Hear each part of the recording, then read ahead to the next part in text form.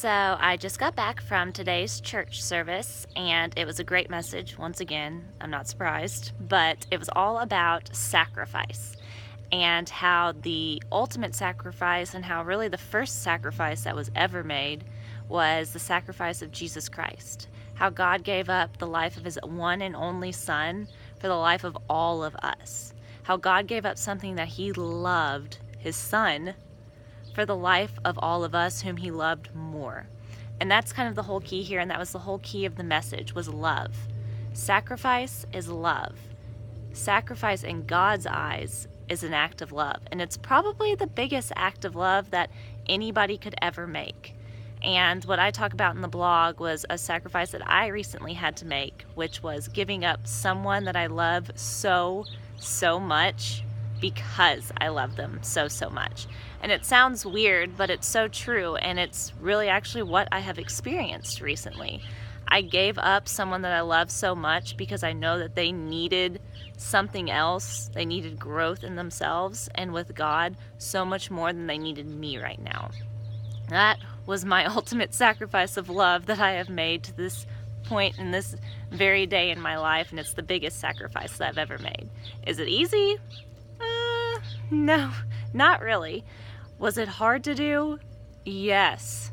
But I am comforted in the fact that sacrifices made in love, pure love, the kind of love that God wants us to practice, those kind of sacrifices always bring something amazing. And one specific quote that our minister today left us with was, "Sacrifice may start with death, but it always ends with life in God's eyes." So when you sacrifice something, when you put the needs of someone else in front of your own out of love and pure love that God wants us to practice, just know that something amazing is going to come from it.